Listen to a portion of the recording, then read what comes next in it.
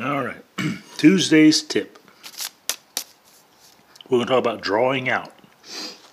And what that means is if you have a piece of metal and you draw it out, what you're going to do is make it longer. You'll lose a little bit of space in the side. And what we teach people is it's when using hammers, that drawing out is the cow pile method. You got a cow pile and you hit it right in the middle with a flat hammer. It's just like throwing a rock. You threw a rock in the middle of a cow pile, it's going to go everywhere, probably on your feet, everything. Take another cow pile and you throw a log across it, which is the same as doing, we'll say it this way, throw a log across it, which is the same as taking a cross beam and hitting it this way. So if you throw a log across it, what's going to happen? It's going to send cow piles that way and that way. So same thing's going to happen with metal. If you hit metal flat, you're basically going to send the metal out every direction. You hit it with something like a log, they'll call it a fuller. You can use a fuller like this that you put in there, and you put your piece in and you hit it and it'll drive it in and out. You hit it with the fuller, the cross beam of your hammer will drive it lengthwise. You'll see people that'll draw out on the horn of the anvil here because that's curved. It's just a really wide curved version of the cross beam. So if you actually put it over that and oops, let me get back here. You put it over that and use a cross beam, you're getting it forward from both sides, drawing it out. And that's the first step in just about every project you do. That's the first step you do in every project in blacksmithing. So I'm going to heat up some metal and we're going to just draw the end of it out. And it's going to, not drawing with a pen, but draw it out lengthwise. And we'll take the end like this, and since blacksmithing is only moving metal, it'll come out to a point by pushing all this metal into these inner parts. Because that's blacksmithing, you move metal, you don't destroy it. Some of it comes off, so it's a generalization.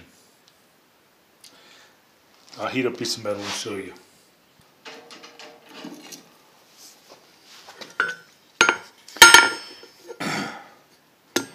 So on the end here,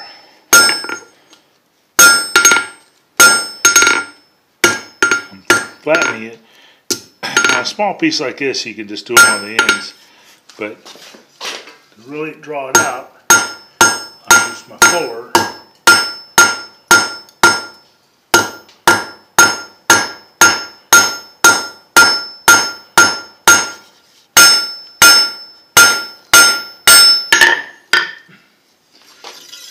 You always want to make it round, go from square, round, stock, doesn't matter what stock you use. You always want to make it square before you go round. Draw them out square and then go round. So what I like to do a lot of times is hold it on the edge and draw it out. Draw it out. Because what I'm doing is I'm using this as my peen here. And I don't have so much metal touching the anvil, sucking the heat out.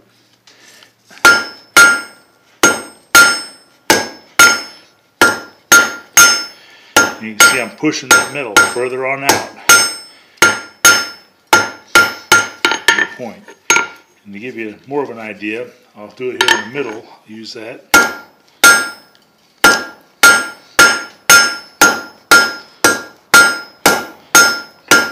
Turn it 90 degrees at a time.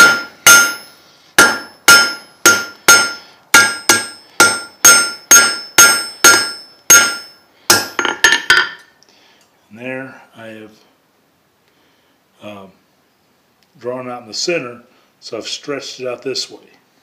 Now I'll show you an example of the other way with the cow pile where it just flattens it out versus stretching it. But everything you do, especially on your ends, it's going to be dealing with ends like finials like this.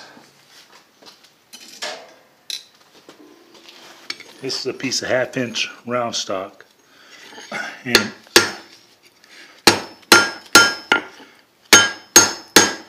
I'm just going to isolate a chunk on the end here and hit it flat with the flat of the hammer.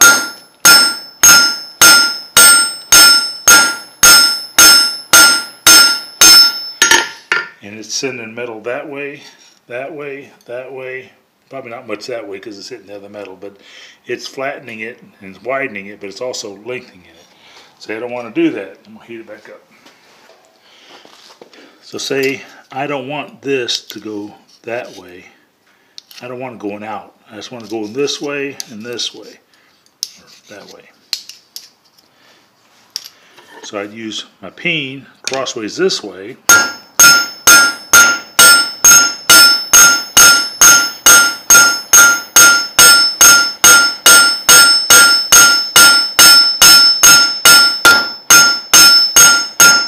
I'm hitting in the middle and working my way out, hitting the middle, working my way out.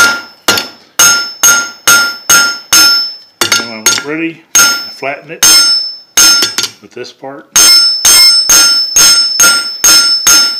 Take my marks out.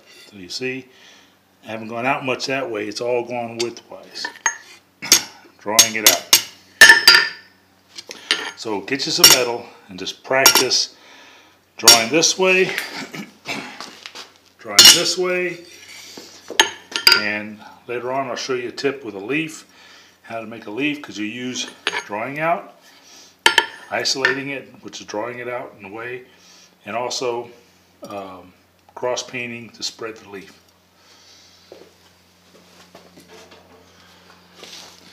Thanks for watching. Drawing out. Have a blessed day.